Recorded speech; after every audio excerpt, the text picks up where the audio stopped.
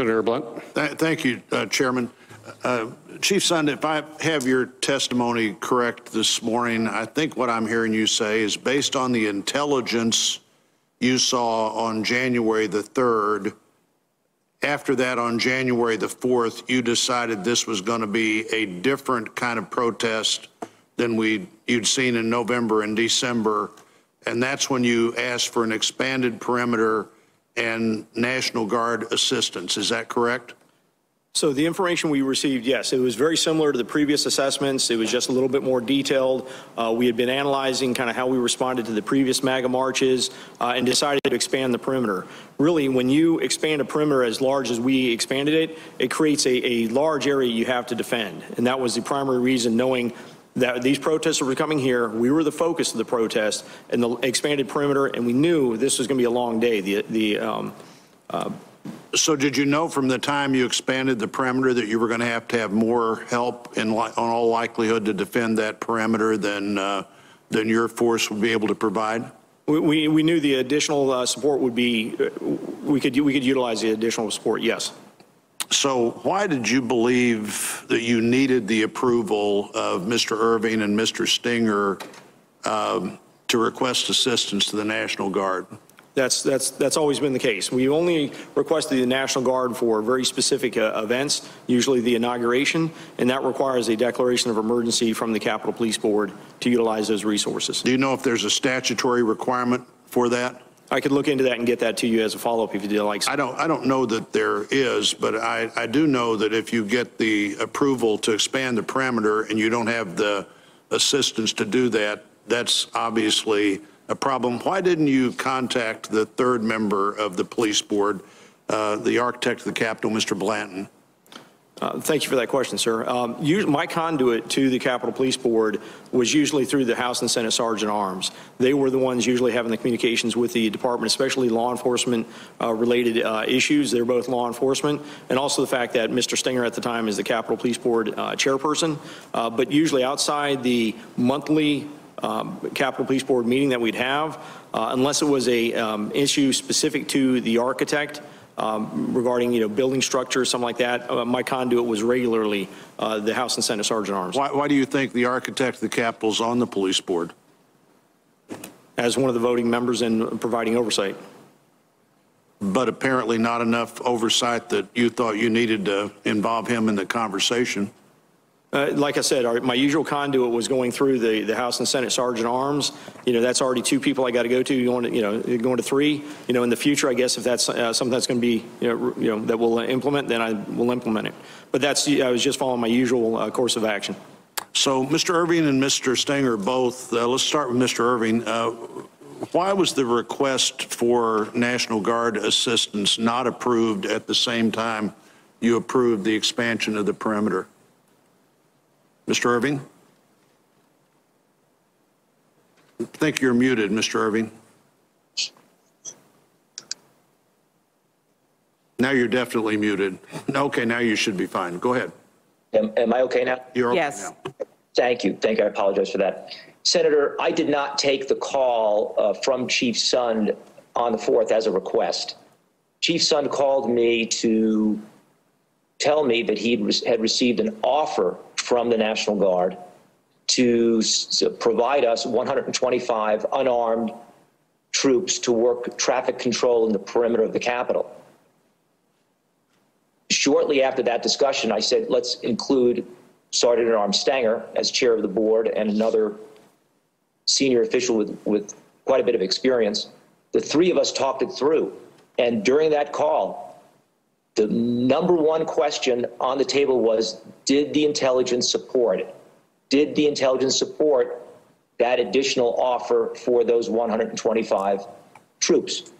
Did you discuss this with anybody except Sergeant Arms Stanger and Chief Sund? No, it was just this one phone call.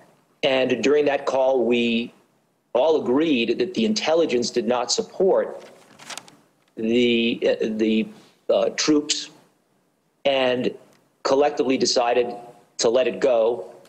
Michael Stenger then said, how about we put them on standby just in case, and that's what we ended up doing.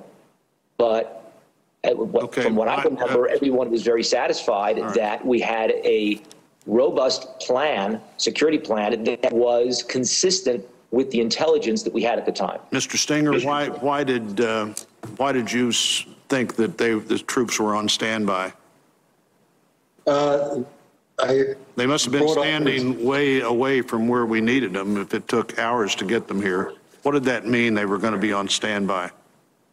What I did when I spoke to the chief, when the chief brought up to me this attempt to get the National Guard, and it apparently wasn't going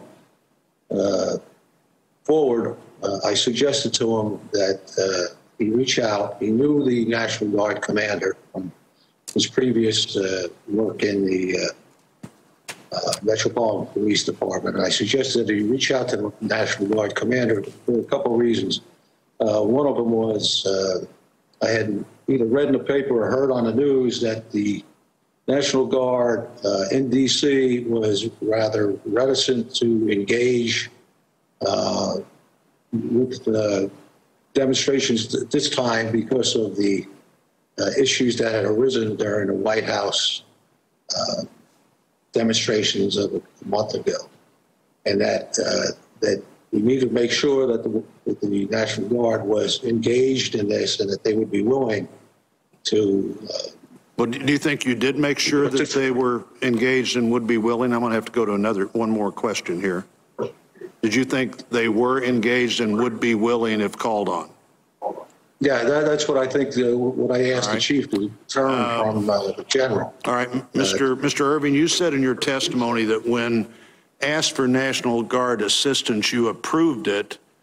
Mr. Sun stated that he asked for the National Guard assistance at 1:09, and you approved. It was approved at 2:10. Why would it take an hour to approve National Guard assistance on your part in that moment of crisis? Mr. Irving. Senator, from my recollection, I did not receive a request for approval for National Guard until shortly after 2 p.m. when I was in Michael Stanger's office. Let me get that straightened out. Mr. Sun, do you know when you asked for National Guard assistance? Was it 1:09 or was it 2 p.m.? It was 1:09, sir. 1:09. And who did you ask for assistance at 1:09? It was from Mr. Irving. I believe he was in the company of Mr. Stenger at the time as well. And Mr. Irving, why would you not remember that? Senator, I have no recollection of a conversation with Chief Sund.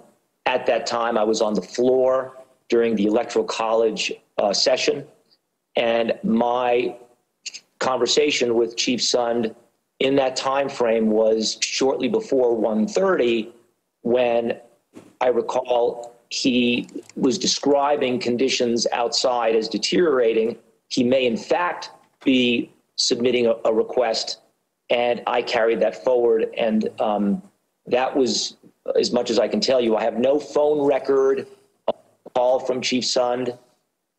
Did you discuss that request at 1:09 or whenever you got it with anybody else, or did you and Mr. Stenger make that decision then? No, I did not get a request at 1:09 that I can remember. The first conversation I had with Chief Sund in that time frame was at 1:28, 1:30, and in that conversation he indicated that conditions were deteriorating. He might be looking for National Guard approval and approval of our mutual aid agreements with local law enforcement. And I went to Mike Stanger's office awaiting an update. Well, this is a time, Mr. Irving, I'm sure my colleagues will want to follow up on this because I'm out of time, but that's a time when the difference in 1:30 and 2:10 or 1:09 and 2:10 makes a big difference. One of the things I'm wondering, and we don't have time for you to answer this, but I'm going to tell you what I'm thinking here, is in a moment like this, if your focus is chiefly on the safety of House members, and I would certainly understand that, and Mr. Stanger's is chiefly on the safety of Senate members, maybe that's a problem here where the board really can't function as a board because you have such diverse areas of immediate responsibility. But whatever happened here doesn't seem to me to be in agreement with the various time frames, and I'm out of time, Mr. Chairman. Thank you, Senator Blunt. And I wanted Senator Peters and I are going to trade off chairing here with the votes, and we have a set order that all the senator's staff have based on a melded set of rules between the two committees. And I'd like to submit for the record a written statement from the United States Capitol Police Labor Committee dated February 23rd, 2021. Thank you.